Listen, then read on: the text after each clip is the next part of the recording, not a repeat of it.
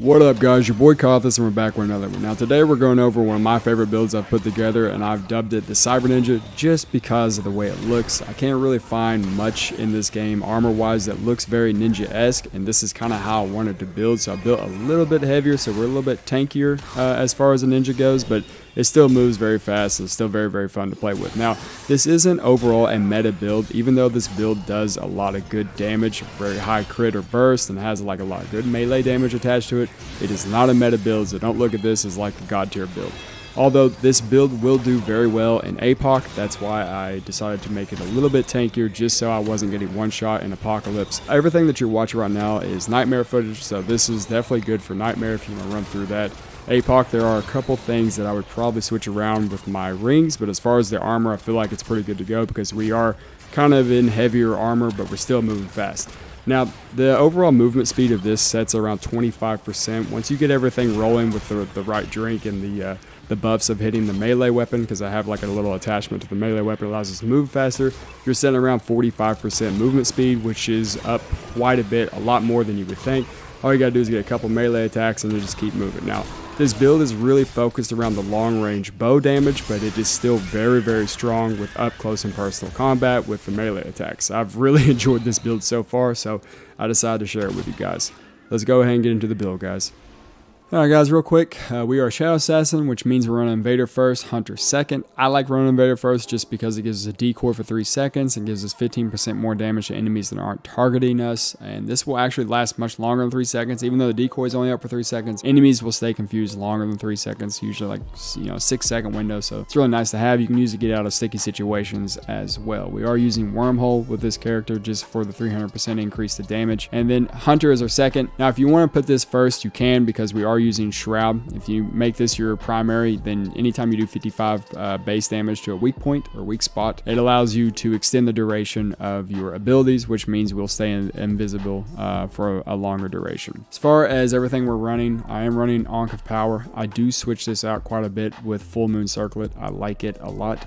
You can run either one of these. I feel like these are both really good for damage. There's quite a few of these that are actually really good for damage. I do run this a bit. I don't have a problem with this. I feel like this is good, but it works kind of the same as the Ankh as far as like you have to consume something to be able to make it happen, but you're going to consume these more often than not. Also, these 3 rings right here don't change at all. I actually never change these for this build. This one changes almost every time I run something. So Burden of the Gambler, I can switch it out for that. Anastasia's Inspiration is really nice. Assassin's Seal is really good. I'll also switch it out for Zohe's Ring. If I want a little bit more damage, I'm not taking damage. Vestige of Power is really nice to have, or just Stone of Balance is not bad. Now we are a little bit heavy with this build, as you can see, so sometimes I run Bright Steel Ring, but not as much as you would expect. So speaking of heavy, this is the armor that we're running, and the reason I'm running this a little bit heavier mixed with medium armor is just because when I started doing APOC, I was getting one shot, so I switched things around just so I can get my total damage reduction up, or my DR. If you don't like being heavy, you can switch out the chest piece maybe for something like that and still have the lighter roll and still have your DR up to 50%. You can switch this around how much you want. As far as the Dragonheart, this is what I'm running. I like the original one the best. There's a couple others I like, but this is one I like the best. And as far as the relics, I have flawless relics. I can't get mythic red ones for some reason. I've gone broke with my relic dust multiple times trying to get these up. I just can't get them. I've managed to get mythic blues and yellows, but not the reds. So still working on that, but the damage is still good. So there's that.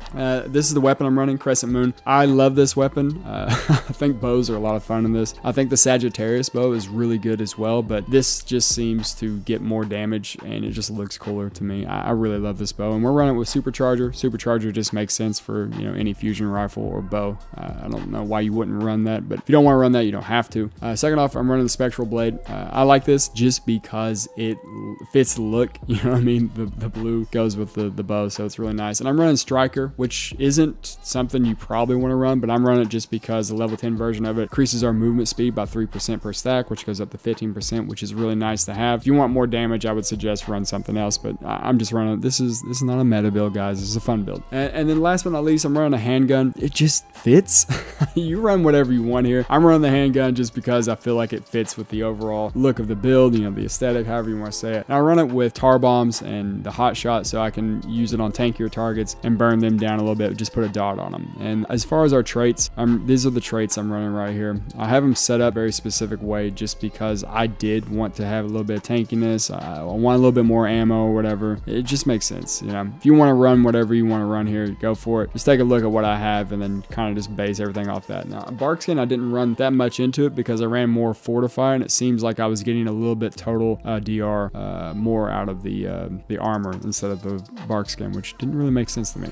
And one more thing, I just wanted to show the type of damage you can expect from this. Now, it isn't like amazing damage, but it is pretty good damage. If you go back to the first little bit where we started firing, you could see that that was a 9k crit hidden behind the 4k crit. I just want to show you what this damage is against something with a massive weak spot point versus something like this boss that has no weak spot at all. Now, it would have been a lot more damage in this section of the video, but I totally forgot to put the Burden of the Gambler on, which would have helped my crit out quite a bit. But either way, you're still doing some really good damage with this build. Alright guys, that pretty much sums it up. If you enjoyed it, please like, subscribe, and comment. It helps this channel out a lot and it helps me out a lot. In the future, I'm going to continue to make more builds on this because I'm having a lot of fun with this game, and hopefully you enjoyed this build because it's just a really fun build to play with your friends or play solo. So you guys have a great day, and I'll see you in the future. Later guys.